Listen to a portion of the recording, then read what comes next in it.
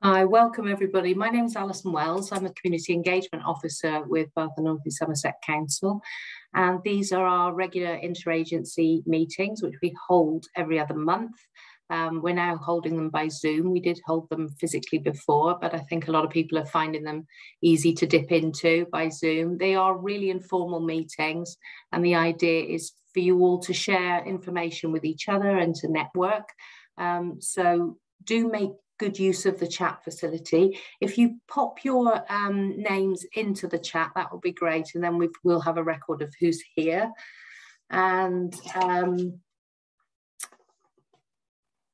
if you've not been to one before, what I'm going to do is just whiz round and each of you individually and ask you to share the information that you want to share, whether that's explaining about your service or any particular updates you want to give the group. Do remember to stay on mute when other people are speaking. And as I say, make really good use of the chat to network and to share contact information and details with each other. Right, so is there anything else I need to say? Oh yes, does anybody need to get away early? That needs to go on first. Jessie and Andrew. Brill. Okay. Oh, got a couple more. Let them. There we go. Right, Jessie. I know you came along to observe today. Do you want to just say a few words, or would you rather just watch? No, that's fine. I'll just introduce myself, if that's okay. Yeah, that's fine. Go for it. Okay. Hi, everybody. My name's Jessie. I'm a community sort of regional outreach officer working on the community support funds for the West of England Combined Authority. So I don't know if you've heard anything about the Community Support Fund. Some of you will probably be familiar with it. We've had one round of funding recently. We've got a second call of funding that's coming up in April.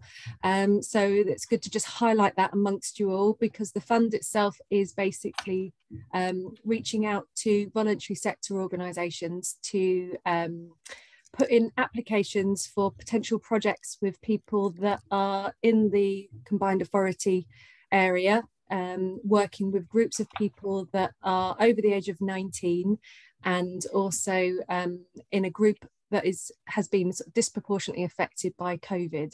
The idea is that it's to help groups of people that have been sort of far removed from work and skills and employment prior to COVID. You know, research has shown that they have been disproportionately affected as a result of COVID. So a lot of their situation has been sort of exacerbated over the last couple of years. So it's working with all kinds of groups of people.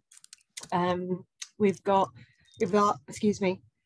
current projects, we've got 5 that are underway.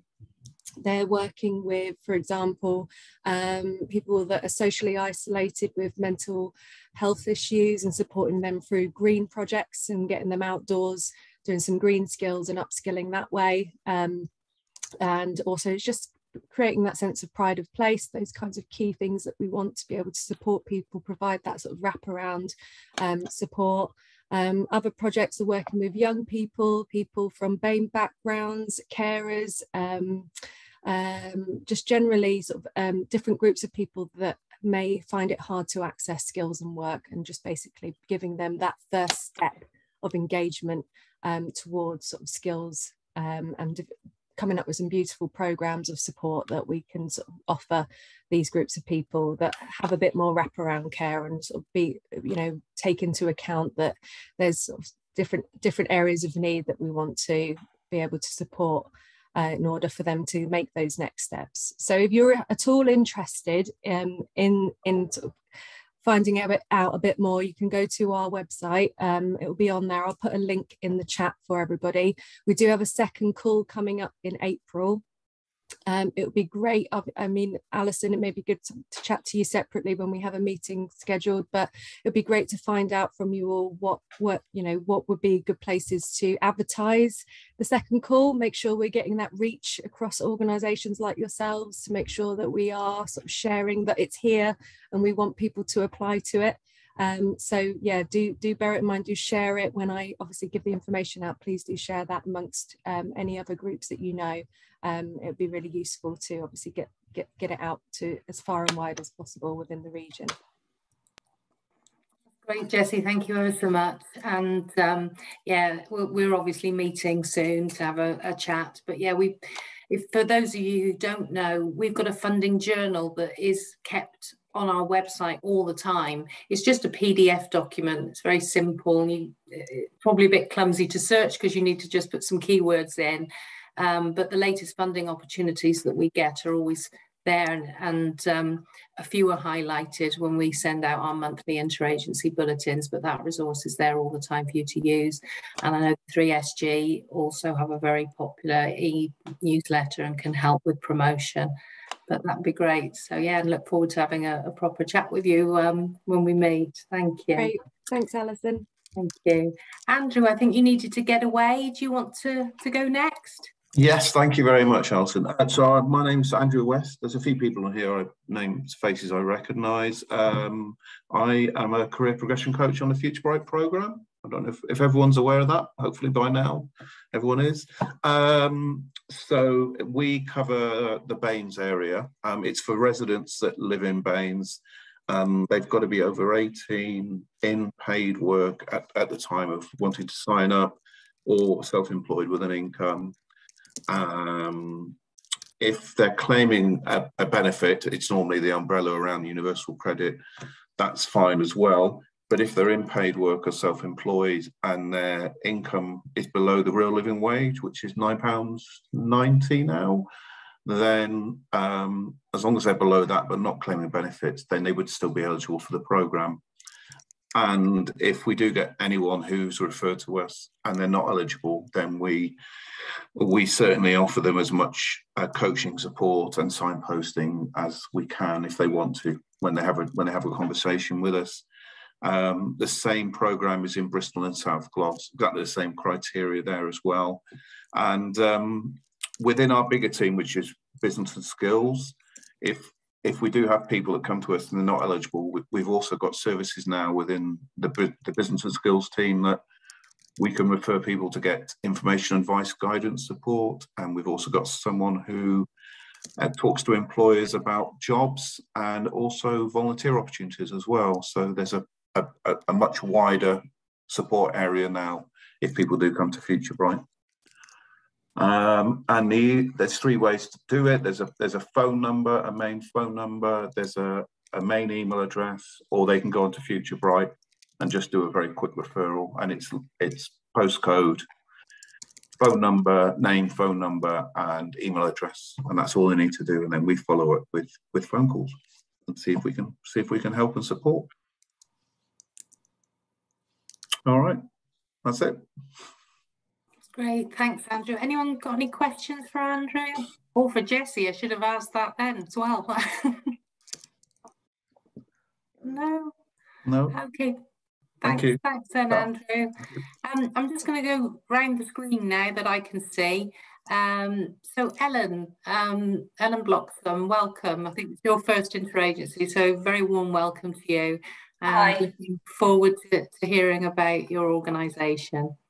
Okay, so I am from Rainbow Trust Children's Charity, the South West team. We cover Swindon, Wiltshire, South East Oxfordshire, Bristol, Bath and North East Somerset. And as of April, we are also expanding into Gloucester. So our service is for families who have seriously ill children. We support sick children themselves, their siblings and their parents. And occasionally we have supported wider family members as well, like grandparents. Our support is very tailored to each family and their circumstances, but it can include respite in hospitals and in homes, which is sort of play support for the children to give parents a bit of a break. We also offer transport as well, so things like school runs and getting children to and from medical appointments. Referrals can be made via our website. There is a form on there, that you can fill in, and someone will contact you. If you would like any other information, then yeah, do get in touch and visit our website as well. So I'll put the address to the website in the chat box. That's great, Ellen. Thank you. Has anyone got any questions for Ellen? No? Just me. Ellen, have you heard of our databases? Are you in touch with the team at Baines that look after those? I don't think so, no. I'll drop you some information. I'll try and do it in the chat if I can. Oh, perfect. Thank you. But it's to get that information out there on our Rainbow resource, particularly, which is the second offer. Yeah. So yeah, and we've also a Bath Area Play project, a really good newsletter that some of you may get, which is full of information aimed at families and young people. Oh, so perfect. That'd be brilliant. Thank you. Them too. Yeah. Thank you. Can I ask a question? Yes. Go ahead. Do you have a setup in Gloucester then now, or is we don't at the moment, but we are expanding into Gloucester as of sort of the end of April, I would say. So yeah, it'll be set up sort of end of April, early May. That's good. I live in Gloucester, so that's why I was asking. Oh yeah, no. So yeah, we'll be active in Gloucester as of then. Brilliant. Okay, thank you. And Ellen, sorry, Ellen, I'm Kate Stobie. I'm new to the meeting, but I was just going to say, so I've got a terrible cold. I was just going to say that I personally, our family have used your services in Baines, and it was amazing. Oh, brilliant. Oh, good. Yeah, for my daughter, so it really made a big difference. Oh, so amazing. That's lovely. Totally recommend it. Thank you. That's brilliant. It's a pleasure. Oh, that's great. Thank you, everyone. That's brilliant. Thanks, Alan. I'll be in touch with you. No problem. Thanks, Alison. I think we've got a couple more coming in. Right, Richard, Summer Valley FM.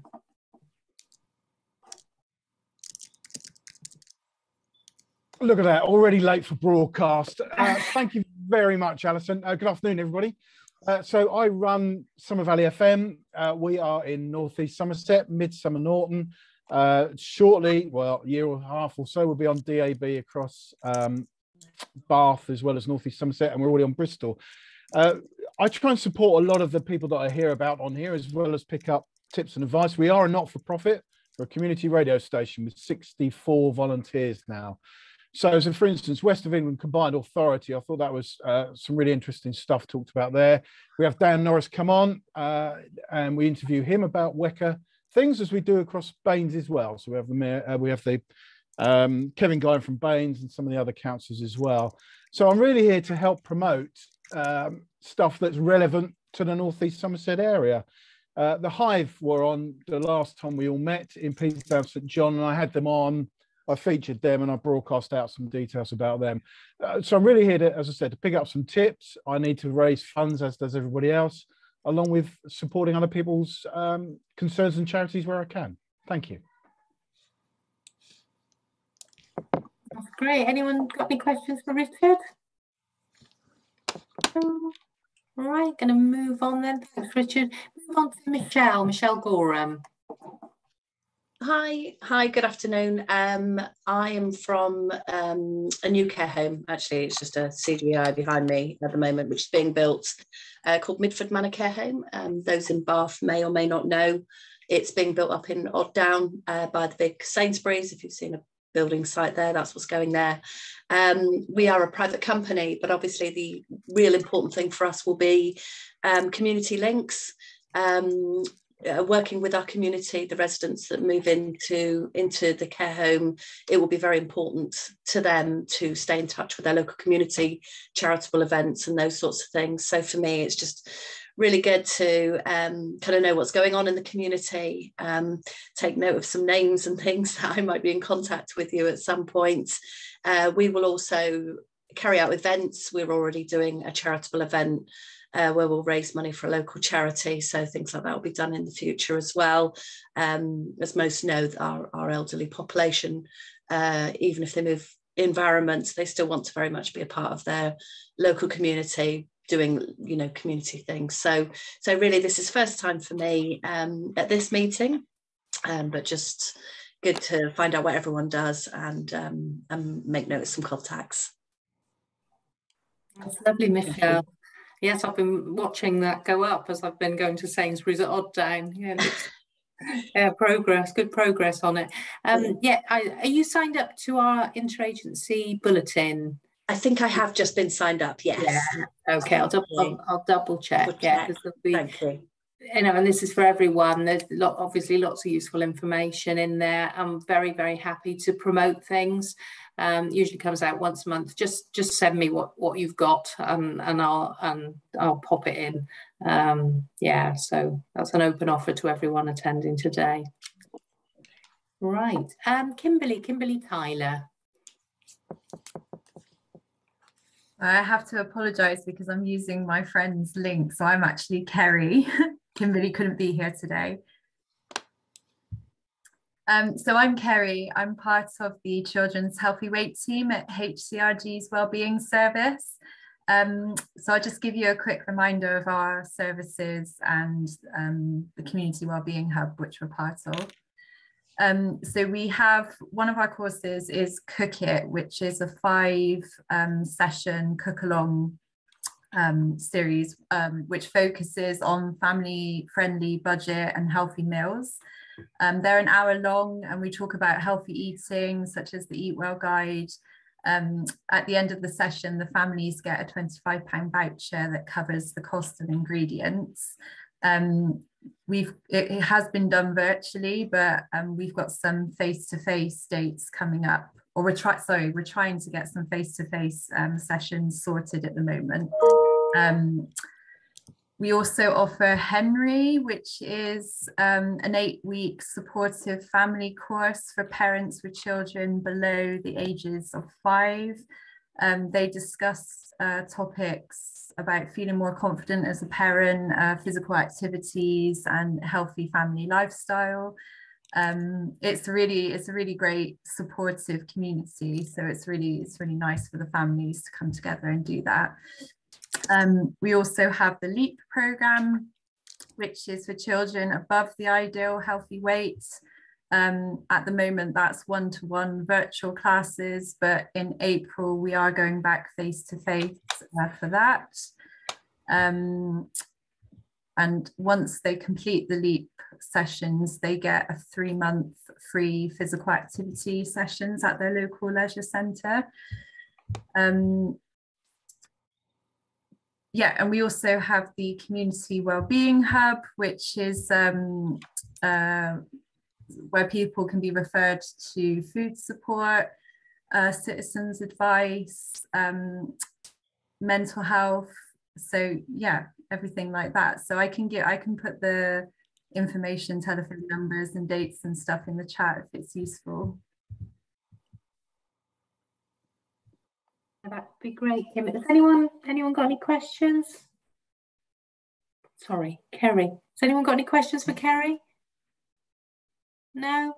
Okay, thanks ever so much. Thank you. I'm going to move on now to Lucy Bartlett. Hi, Lucy. Excuse me. Hi. Yeah, I used to come along to these meetings in Foxhill and the ones that were in Southdown for a bit, but I haven't been for a little while, so it's nice to see everybody again.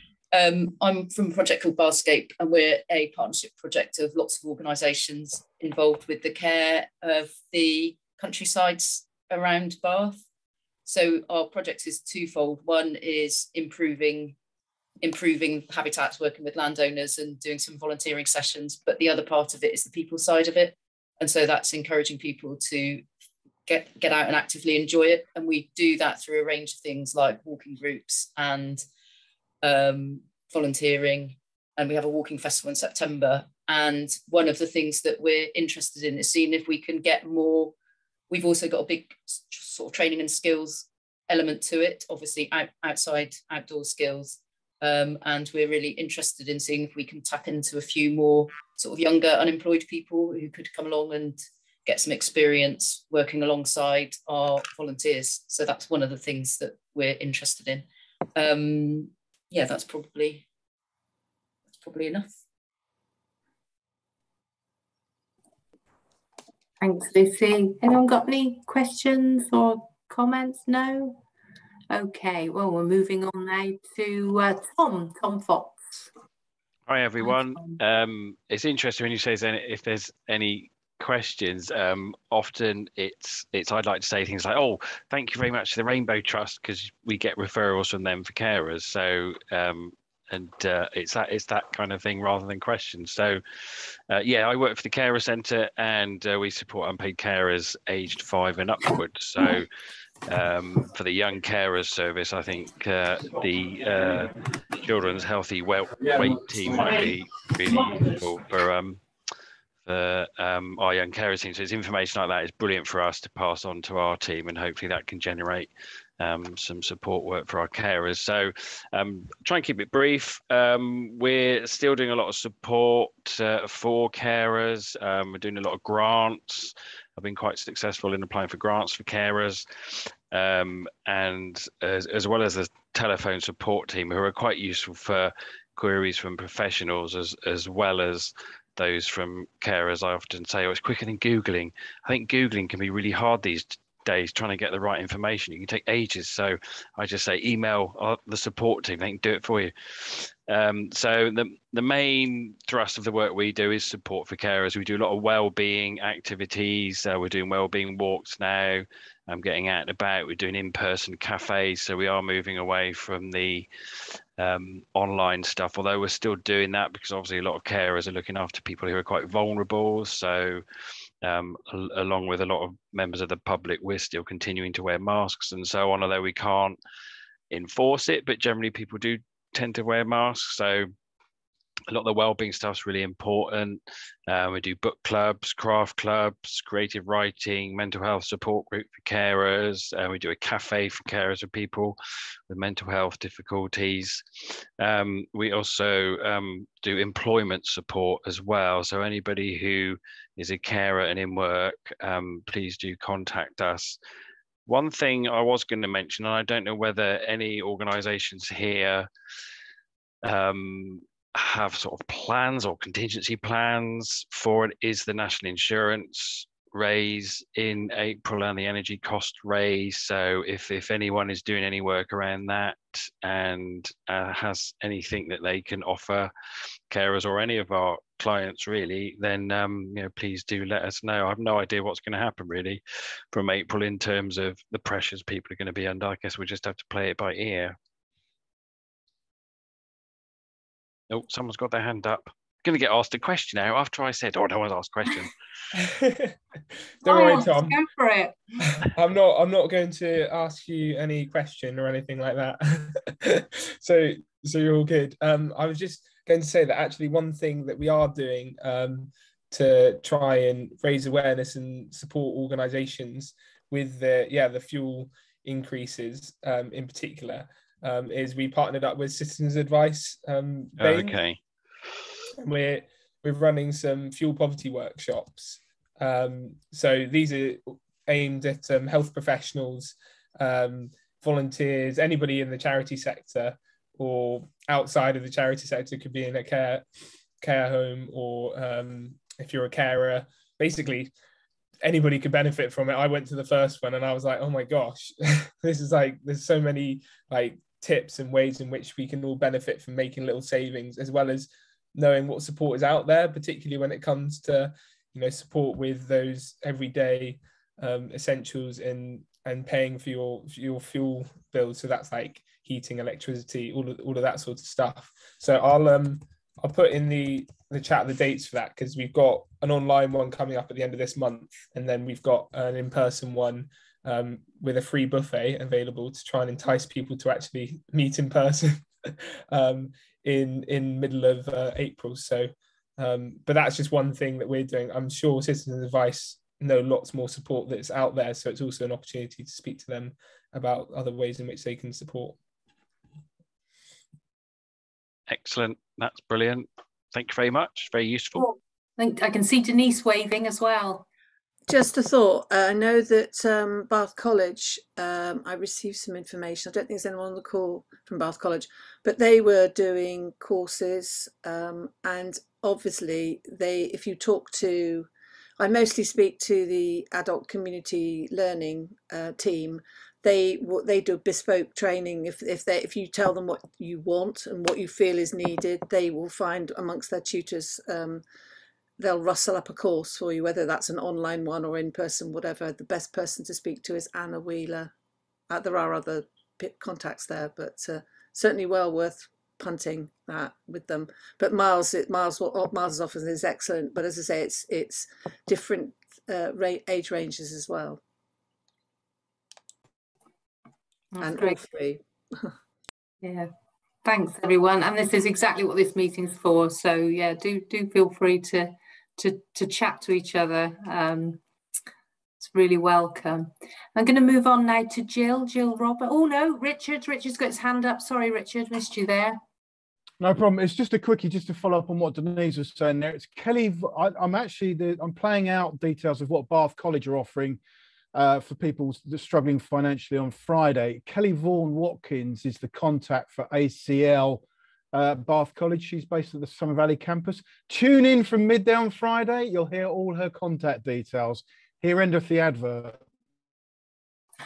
Thanks, Richard. I'm going to try and multitask and look them up and pop them in the chat if I can. She did register for the meeting, so she may appear, but I'll see if I can get those and pass those on.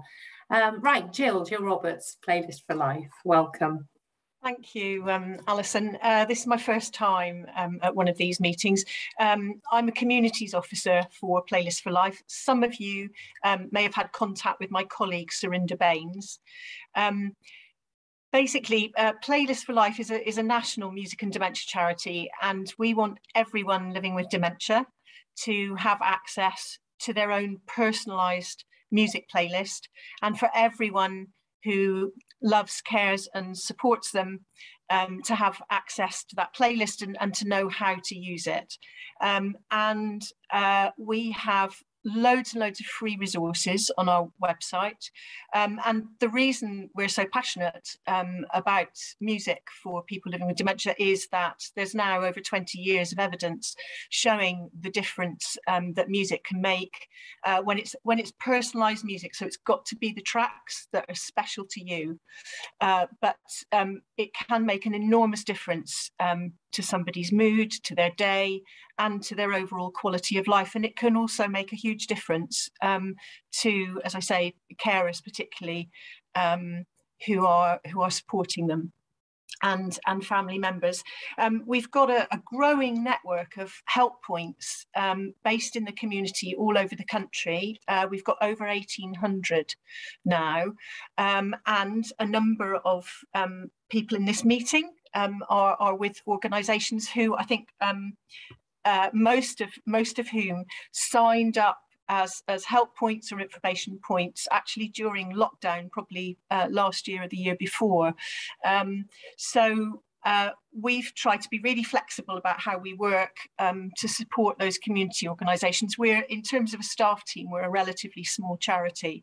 And so what we do is we want to connect with community organisations and groups, because you're the people who are in touch with those people who would benefit most.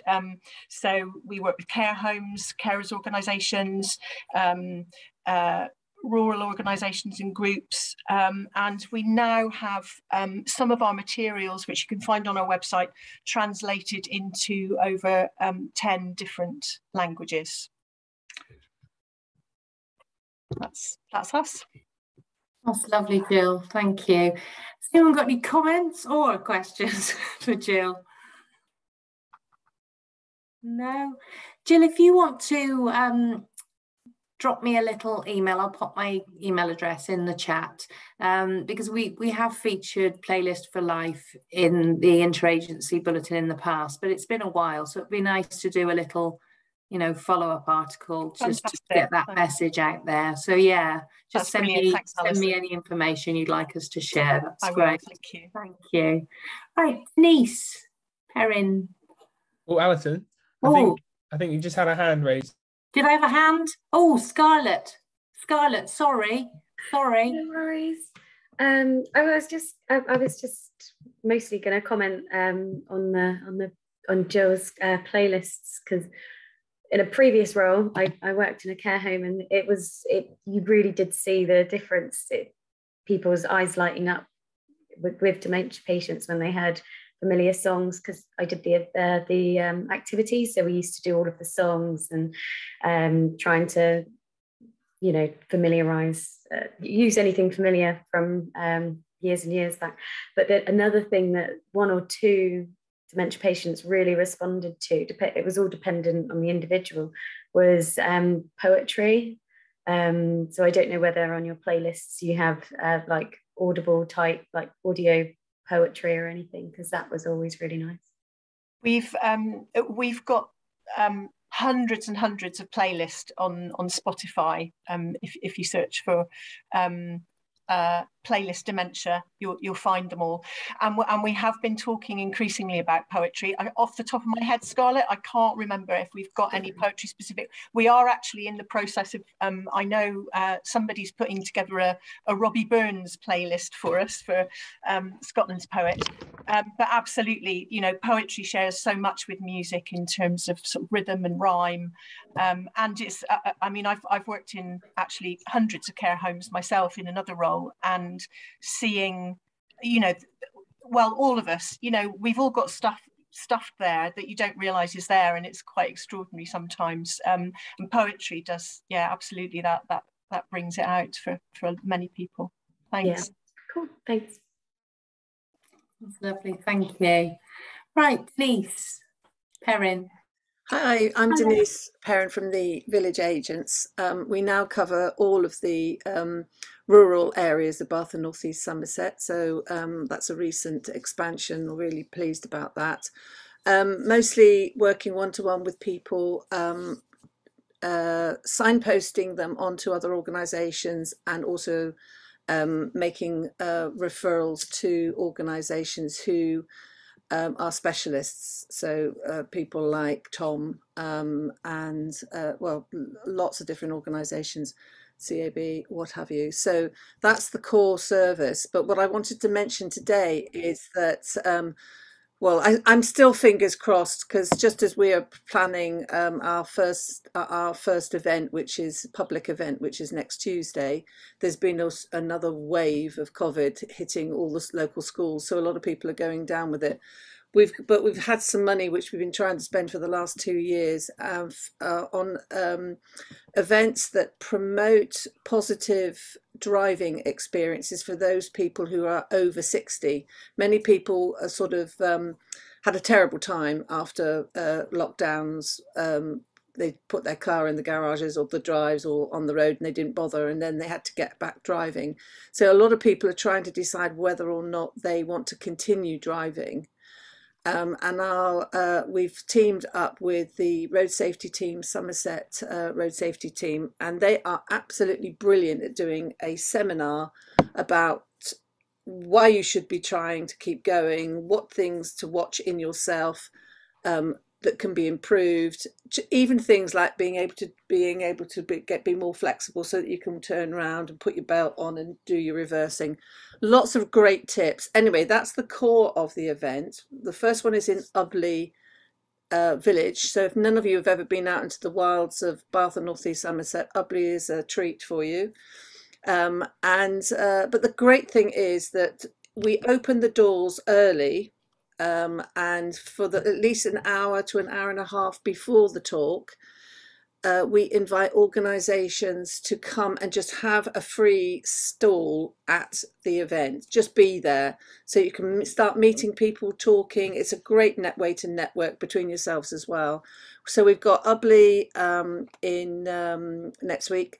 You would need to be there at 9 o'clock, ready to open the doors to the public at 10, but you could be away by 11:30. Then we've got one in Coombe Down at the Mulberry Park Hub towards the end of April, and one at the lovely Hive in Peasdown St John at the end of June. We are also looking at collaborations going forwards, because there's a lot of new teams that are emerging out of COVID. So you heard earlier on from one of the teams about the how to change your lifestyle. as it were, giving up smoking or whatever, but also other lifestyle things and well-being and initiatives. There's so many. So we thought that we would try and team up with some of you partner organisations to do smaller events in other locations. We're particularly interested in doing that in areas that won't necessarily be on everyone's list. So Ubley is one of them. It's a great location, but also Midsummer Norton, Radstock, Peasdown is fantastic. But there's a lot of really great rural locations. So we want to take some of this stuff out into those areas. So I've my email's in the chat. So if anyone wants to join the party, we always have great fun. It's always good to meet everyone. Alison's been supporting us in events for years and years, and we've had some crazy. One of the best ones, I think, was when people came in the morning and learnt circus skills. And if you've ever seen a chap with Parkinson's doubled over but balancing a peacock feather on his hand, it was delightful. And lots of dancing and music. This one's going to be a bit more sedate, but it will be no less fun. So that's my advert for going forwards. But the village agents, as I say, fantastic team emerging. We're moving from having 4 people to village agents to 9, and it's going to be fantastic. Thank you. Oh, that's lovely, Denise. And yes, I can highly recommend the events. They really are great fun. I think the last one I went to was in Ubley, actually. I'm off to Chew Stoke this afternoon. What a lovely day for a trip to the Chew Valley. Looking forward. Denise, do you want to quickly just let people know the areas the village agents are now covering in Bath and North East Somerset? Okay, so we started with the Chew Valley. So if you can think of the Bath and North East Somerset map, which isn't always, you probably don't need to look at that very often, but anyway, the left-hand side west of the area. So it's all those ones you can't spell, like Nemnit, Thrubwell, Ubley, Compton, Martin, through to Bishop Sutton, and then you go up to Chew Stoke, Chew Magna, the Harp Trees, Hinton, Blewett. So all of those lovely villages, all got lovely pubs, by the way, and they're all open now. So all of those obvious areas. Then along the main road to places like Pensford and Farnborough, Farrington, Gurney. So the Somer Valley, Midsummer Norton, Radstock, Westfield. But our extension more recently is Kate's here on the call today. She's going to be taking on Peasdown, St John, but also Duncanton, Shoshcombe, and some of those villages that are on the straight vertical precipices. You drive and it's straight down. And then we go through to Wellow, and then we start meeting up with Freshford. So all of the areas, and then the other side of Bath, Bath Easton, Bath Ford, Bathampton, then right the way around the top, Kelston and all those areas. So basically look at the map. The only area, it's probably easier to see, the only areas we're not covering is central Bath, but we've got a sort of squishy edge because we actually have, we are covering Coombe Down and Fox Hill. That's a separate bit of money, but we're definitely covering that area. And Keynsham and Salford, mainly because there are other services that we would overlap with. But when in doubt, email me, and it's a confidential free service, one-to-one, and we're sort of matchmakers. We'll match you up with whichever service is appropriate to your need. And why also we want to meet all you guys, because all of you are potential people that we can refer to. So fantastic. That's brilliant, Denise. And yeah, the village agents do a fantastic job, and it's great to see them covering more parts of the district. It's lovely. Anyone got any comments or questions for Denise? No? Oh, Ian? Yeah, thanks. Apologies for joining late. I've only just found the details for the talk. Just came in on what Denise was saying. Good to see you again, Denise. I've totally understand living in this rural area and being over 60 myself, well over 60. The need for actual driving, but we're having our bus services cut, and there's a big movement in the Chew Valley to actually look at retaining some of the bus services that we've actually got, and perhaps in future times enhancing them. And I just wondered if you'd like to comment on the sustainability of driving as we move forward towards 2030 and net zero. Well, it's interesting. I was part of the original Go Zero initiative in Chew Magna years and years ago, which was around transition time when people didn't even know what carbon was all about. So yes, people were talking about, we've got to give up cars, we've got to give up cars. And actually, it is the biggest decision that people have to make when you don't have a bus anywhere near you. In Chew Magna, there's one bus to Bath per week, so you can't arrange to go by public transport to Bath, actually do something like have an appointment somewhere, have lunch and come back easily. It's just impossible. So many other areas are very, very restricted. Solution going forwards, my opinion is, and also a lot of the public transport now is rattling along with hardly anyone in it. So I'm a firm believer in bespoke community-led transport solutions, and we've got some excellent examples.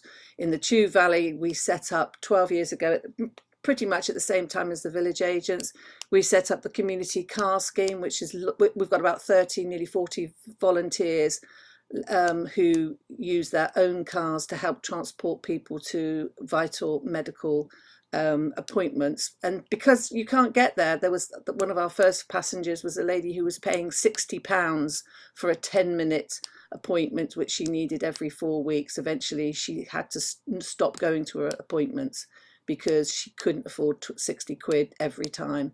So now then we managed to get her onto an affordable arrangement, volunteers offering their own time in cars. And there are other solutions, but you're completely right. The fact is that people still need to move around, but how do we do it more sustainably? How do we do it more joined up? There's so many ideas out there, and absolutely. And the just big thing for me is that please, please, please, when you start organising events, workshops, anything else, always consider how people are going to get to them. That's what the great last 2 years has meant, that people haven't had to travel. But when people start to have to get to places, please consider how they're going to get there. Great, thanks Denise, and thank you Ian for your question. Right, Kate, is there anything you want to add to what Denise has said? No, I think Denise has covered it. But yes, I'm Kate Stovey. I'm the new village agent covering Peacedown, St John, Camerton, Dunkerton and Shoscombe. Yeah, and it as Denise says, really, we're here to see individuals, to signpost, to refer, and if we can, to problem solve for them or in conjunction with them.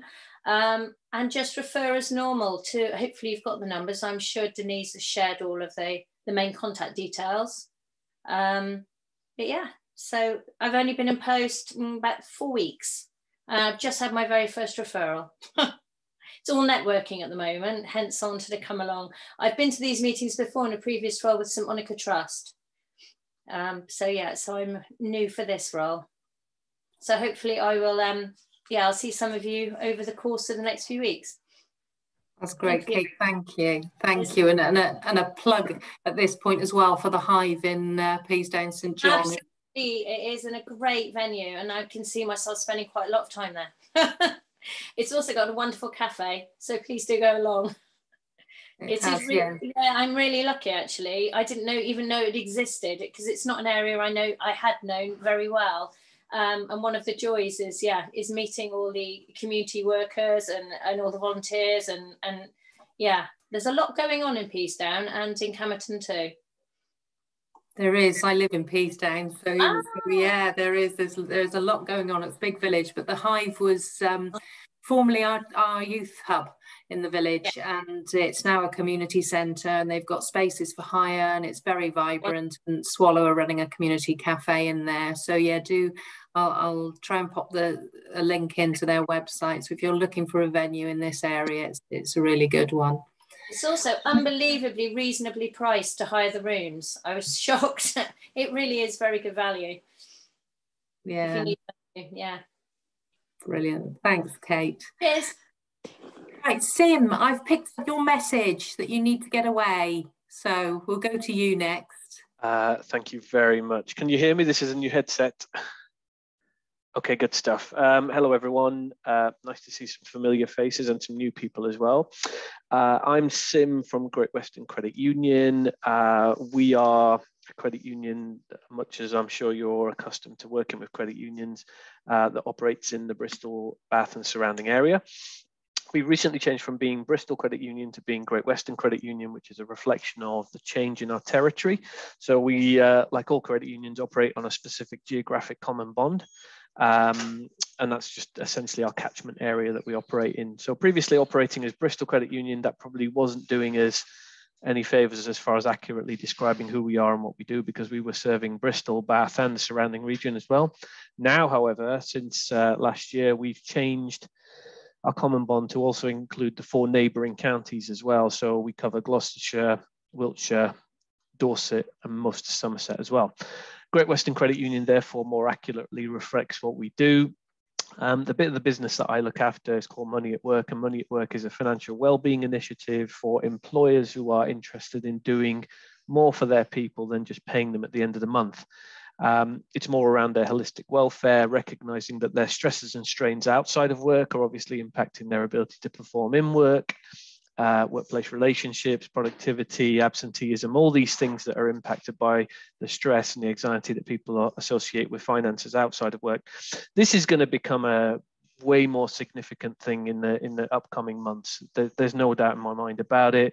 The inflation rise figures just announced today by the Bank of England, if nothing else, give you an indication of how acute this problem will become. We are therefore helping as many employers as we possibly can get enrolled onto the scheme. It's a free initiative. And essentially what we help people to do is to save and to borrow through their payroll by deduction at source.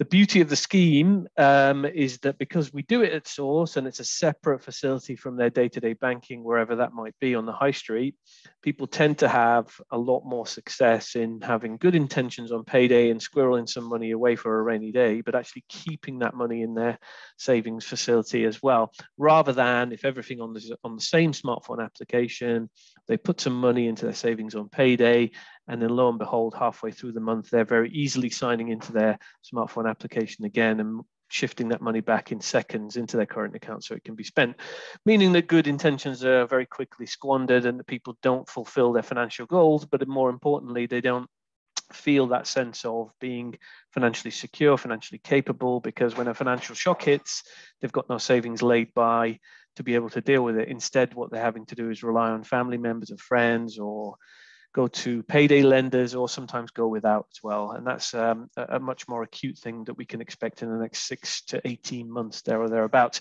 So we've signed up a number of employer partners recently, businesses large and small. And actually the size of the employer isn't the critical thing. It's more around the appetite for doing something more for your people than just paying them at the end of the month. It's acknowledging, you know, the stresses and strains that exist outside of your employment and how much of an impact that can have whilst they are at work. Baines Local Authority is one of our employer partners, as is Bristol City Council. So we've got thousands and thousands of employees for those particular employer partners. But then on the lower end of the scale, we've got people that just got 6 or 7 people employed. And actually, as I say, the size of the employer, the number of employees isn't really critical at all. It's more around acknowledging the kind of critical importance of this notion of financial well-being being something that's, you know, interconnected with everything else and has a knock-on effect if you don't manage it particularly well. I'll be quiet now because I've already said too much. My contact details are in the chat, together with a little YouTube video, which is a really punchy 1.5-minute explainer of how the scheme works, how you can get in touch, and what kind of benefits you can expect to see if you enroll with us. So feel free to pass it on to colleagues, HR managers, financial directors, head of people, head of payroll. Those are the types of conversations I'd like to be having. So if it sounds like you, then feel free to get in touch. Thank you very much. That's lovely, Sim. Thank you. Anyone got any comments or questions for Sim?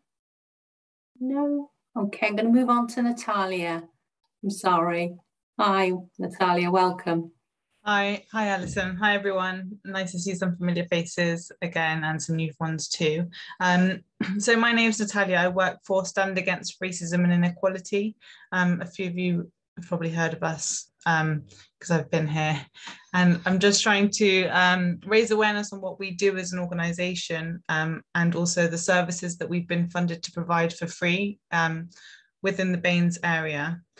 So we are a hate crime charity and we cover the whole of Avon and Somerset, so everything from Somerset, Bristol, North Somerset, Baines and South Gloss as well. So we can provide free one-to-one hate crime casework support to people that have been victims of hate crime. So if you do kind of ever, come across someone that, you think could do with some extra support or maybe some signposting, then just please feel free to get in touch with us. And even if we can't support them, we'll be able to signpost on.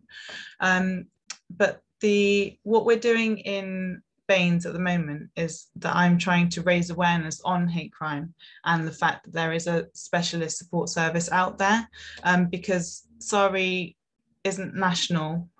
You've got Stop Hate UK, which is, I guess, bigger because it supports people in different areas of the UK, but actually Stop Hate UK also isn't national and doesn't provide casework everywhere in the UK.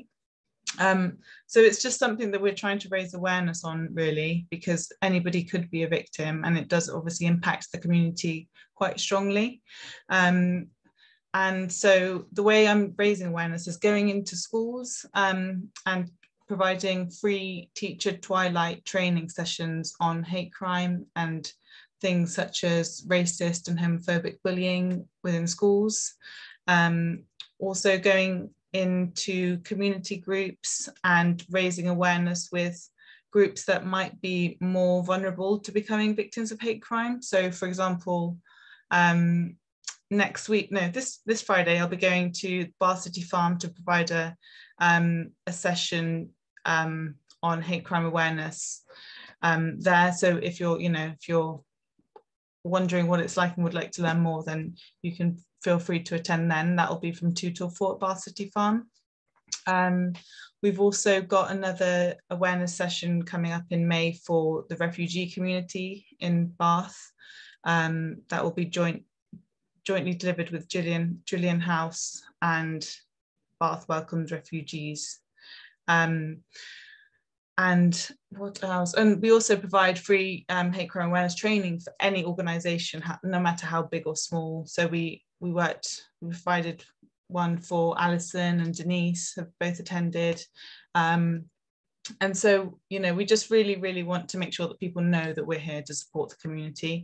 And like I said, even if we can't support you directly, we might be able to signpost you on, because sometimes people come to us and they've suffered forms of discrimination. And so we're not lawyers, so we might not be able to support with employment law, but we can still signpost on to someone like ACAS or Citizens Advice or other people. So it's always worth getting in touch. And if you do want to learn more, then I'm always really, really happy to have a chat. I'll put my email in the chat as well if anyone wants to get in touch afterwards. But I think that's, and lastly, we'll be launching an Allies Network, hopefully in April. And this is essentially, if you just, if you're working in the community, which a lot of you are, and have connections with your local community and just want to learn how to be more of an ally, and want to be a bit more proactive, then we're going to be launching the Allies Network, which is a network that covers the whole of Avon and Somerset. And it's just a space where we can share ideas on how to, do things within our community, make sure that people within our community know where to seek support from, and just have sort of a network where we can communicate these ideas, really. So if you're interested, then again, please get in touch. That's great, thanks Natalia. And yeah, the sessions are really, really interesting actually. So if do take advantage of that offer. And the funding journal that I mentioned earlier, I also put in the training opportunities that will appear in the interagency bulletin. So again, it's a good place to look and see what's coming up. And I'm going to bring up Miles next because I know he needs to get away, and I try and feature as many of the 3SG events as I can. But goodness, Miles, you've got a lot going on at the moment. I'm sure you'll be able to tell everybody.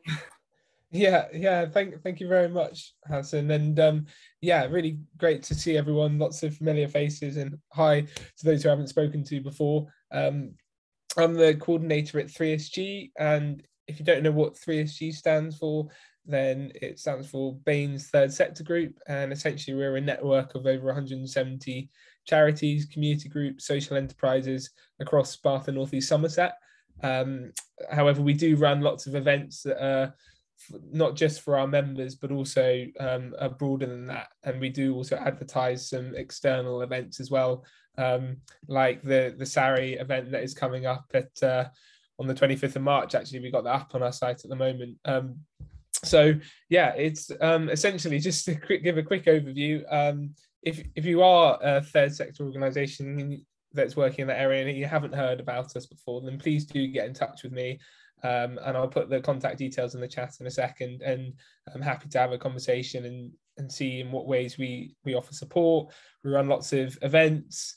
Some are sort of networking events like our Senior Leaders Network and Social Prescribing and Community Activity Network, and then others are more sort of workshops and trainings where we bring in specialists to attend to run the workshops. So that's something that we've got loads going on at the moment. So we've got over 20 workshops that we're running in partnership with the School for Social Entrepreneurs, and it's funded by the West of England, and essentially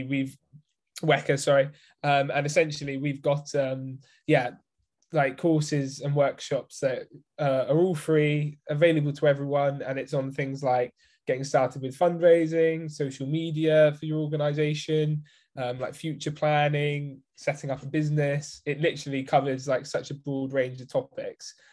So I'll put the link in the chat to where you can see all of the events. A lot of them are in person as well.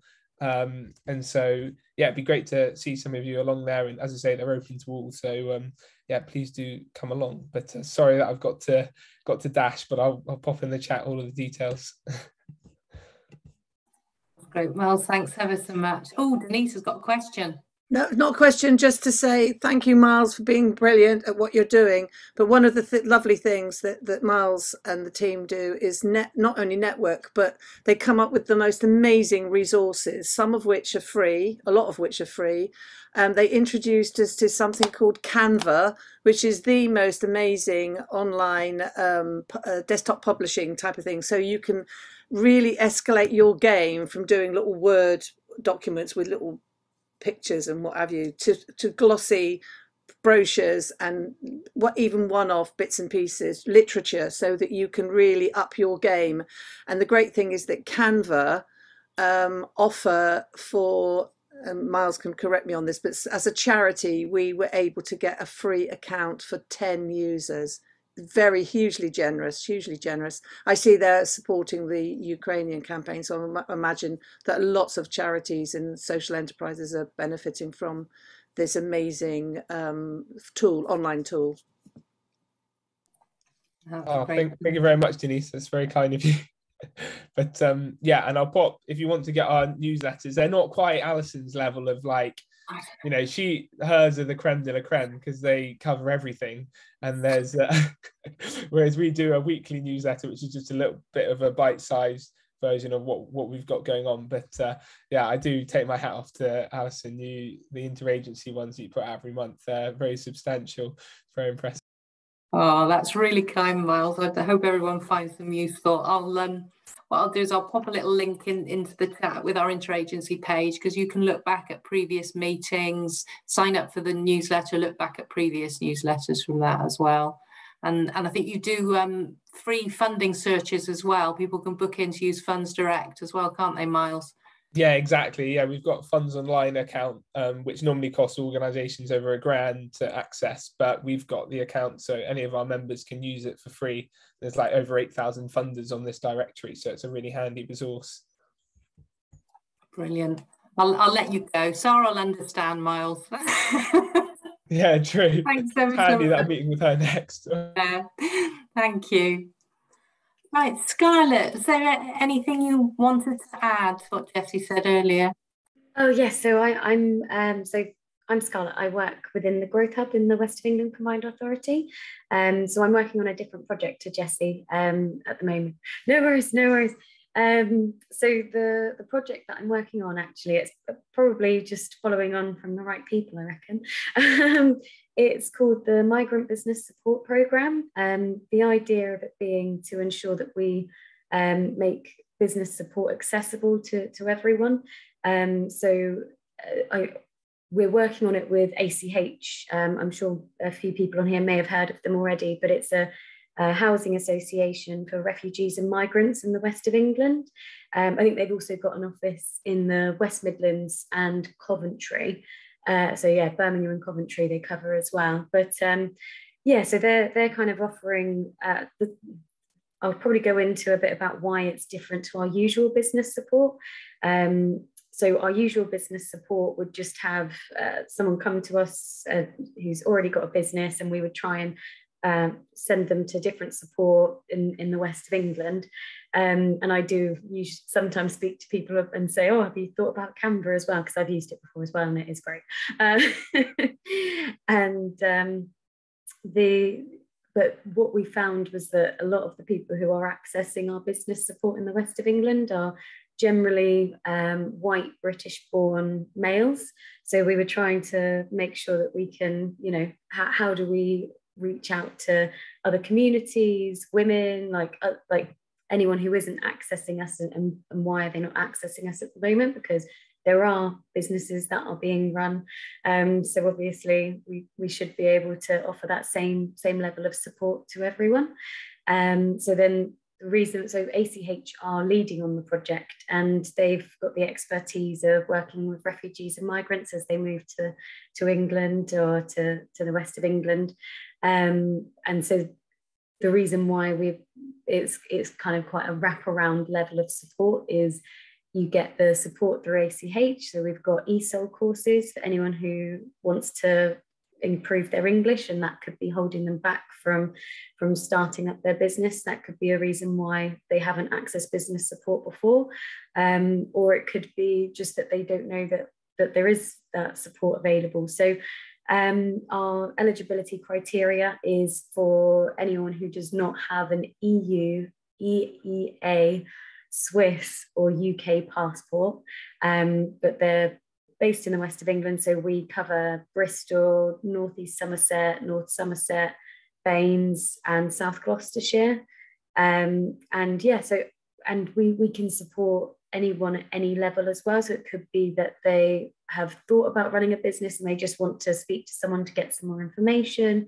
It could be that they're already running a business. It could just be that they're starting up, or it could just be that they want some information. So yeah, we can offer support for all levels. Or it could be that there's some barriers that are stopping them from running a business. So it could be that we could find a way of overcoming those barriers with them and supporting them to get to where they want to be. So yeah, I hope that gives a bit of an overview.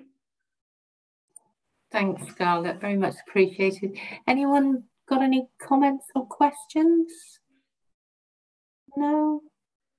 Okay, thank you. Who have we got next? Laura Nichols? Hiya, how are you? Can you hear me okay?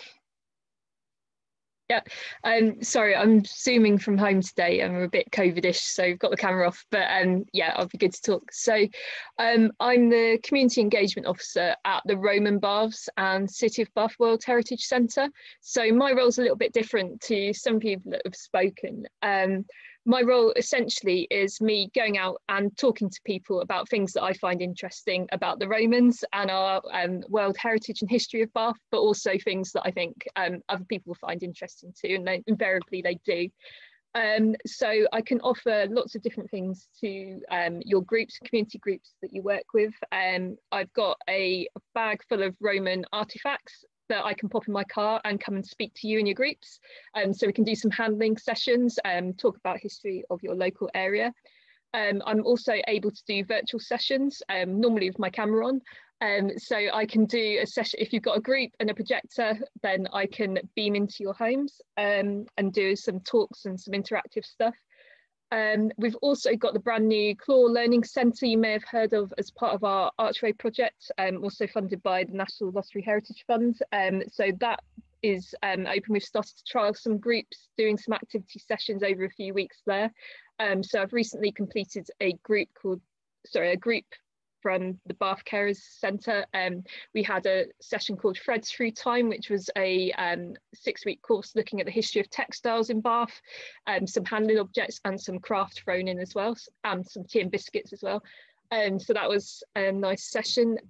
We've also got some other sessions coming up with other groups in Bath, so you can come to us, we can come to you, we can do talks. If you've got ideas for sessions or want to know about your local history, do feel free to get in touch as well. We're quite adaptable, so yeah, anything that you think we might be able to offer to you, do get in touch, because we're always open to new ideas as well. So I've popped my email address a couple of times in the chat already, but I'll pop it in again as well if you want it.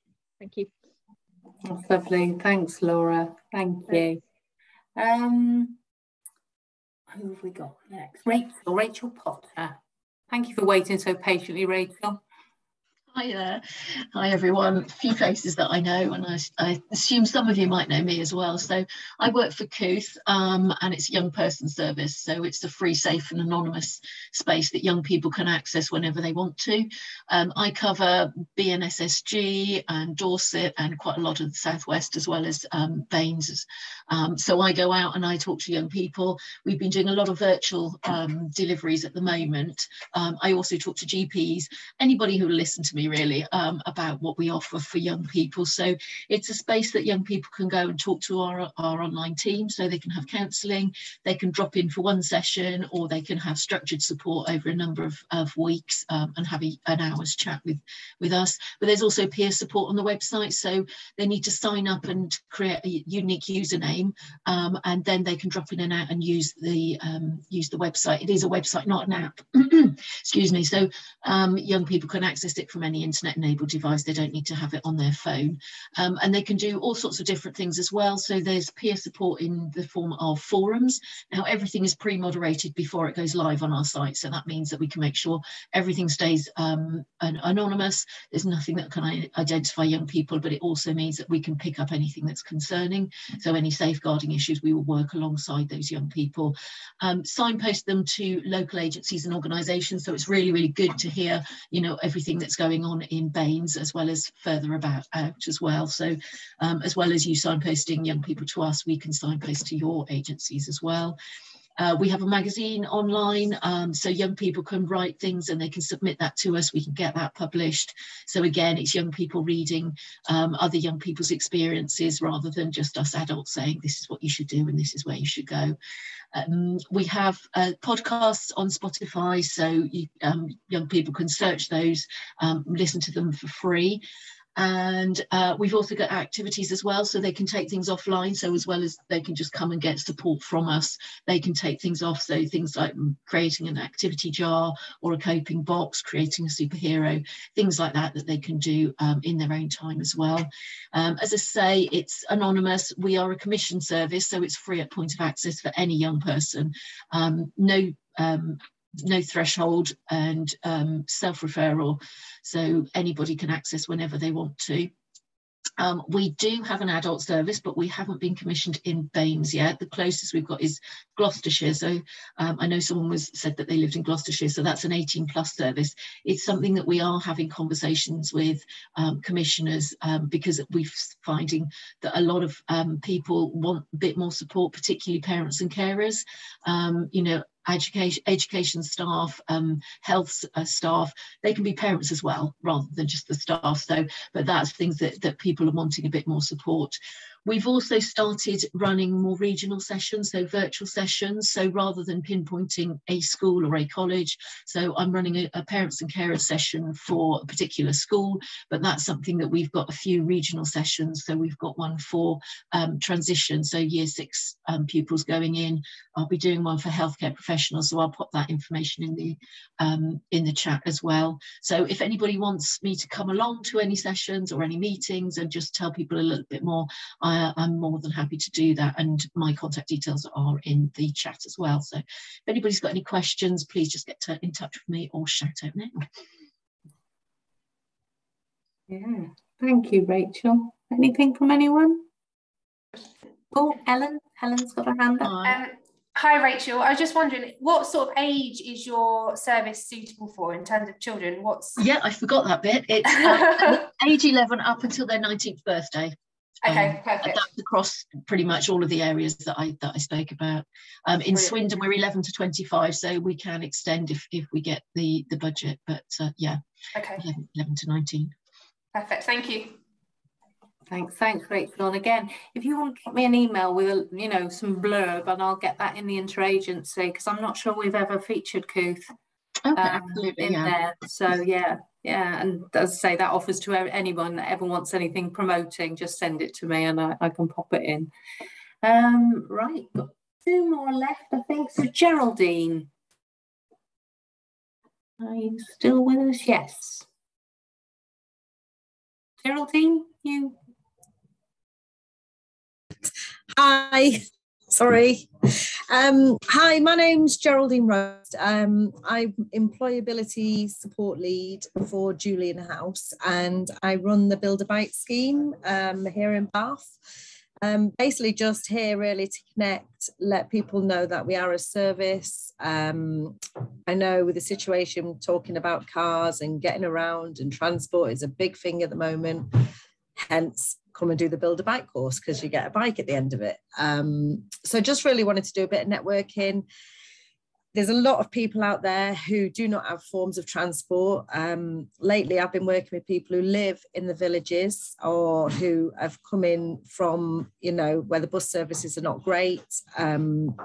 There's no restrictions to who gets referred. The courses run kind of every Tuesday. We have 4 clients in the morning, 4 clients in the afternoon. I've recently started working with Youth Connect. I don't know whether anyone's here from Youth Connect, but really great, collaboration going on there with the young people of today, getting them out cycling. It's proven to help mental health, which I don't know, I'm finding a lot of my clients who are getting referred at the moment are having severe mental health issues. So just really wanted to kind of let people know that this is a service. It's really for me to know that what's going on as well, because I often, can refer people onto services once they've done the course. So just really wanted to get it out there. I'll put the details on the chat, but you can go on the Julian House website. We have been working as well recently, not so much in Baines, but in Trowbridge with refugees. So anybody who has refugees in their service, please do feel free to refer them. Great for, morale, language barriers, getting them in the workplace. So yeah, just really wanted to put it up there. And Alison, thank you for inviting me. I really appreciate it. Oh, thanks, Geraldine. Yeah, we did pop a little article in the last interagency, but I hadn't realised it was quite as open. So it's really good to hear you say that. Yeah, we're trying to kind of work. I mean, we are a homeless charity, but we work across the board, and we're trying to just reach out to as many organisations as possible. So we have been working with mild learning difficulties. We've worked with Help the Heroes. We're kind of just trying to expand. And it's just basically giving people something to do, if they're at a loose end. It's only 4 weeks, but it's 3 hours, and they get a bicycle, which now it's coming up to summer is perfect. So yeah, just trying to raise awareness really of what we do and get the message out there. Oh, that's brilliant. And I think working with young people is really positive activity. I can see that side of it really taking off. It's been fantastic. Working with Youth Connect has just been brilliant, because we've had, you know, young people coming from all over, not just Baines, and parents bringing them down, and, you know, complex kids really, and it's just been really good. So yeah, just want to put it out there and get as many people to refer as possible, especially coming up to summer. I want full courses. Yeah, that's brilliant. Thanks ever so much. Really appreciate that. So I think it's just Ian now. Ian, welcome. Thank you. Just unmuted. Just here from Stowey Sutton Parish Council, really, and nothing to add to the conversation. It's just really interesting to listen to all the services that are available. Just a plea, okay, I don't want to sound like the broken record, but please consider services for the rural areas. You might think of the Chew Valley as being a very affluent area. Yes, it is quite affluent, there's no getting away from that, but there are pockets of poverty. We are having people using food banks, etc., just like everywhere, okay. So yes, it's good to hear these services. Thank you very much, Alison. No, thank you, Ian, and we really do appreciate it when parishes come along as well, because it is such a useful meeting, and there are community spaces in the Chew Valley where, you know, services can go and promote and talk to people face to face, so always worth bearing in mind. Well, thank you everyone. That was a really, really useful meeting. I don't think I've missed anybody, have I? If I have, shout now. No? Okay. Well, thank you again for your time, and I hope you found it useful, and you know where our team are if you need any support or help, and we look forward to seeing you at another interagency soon. Thank you. Thank you. Thanks, Alison. Thank you. Bye. Thanks. Bye. Bye. Thanks, Alison.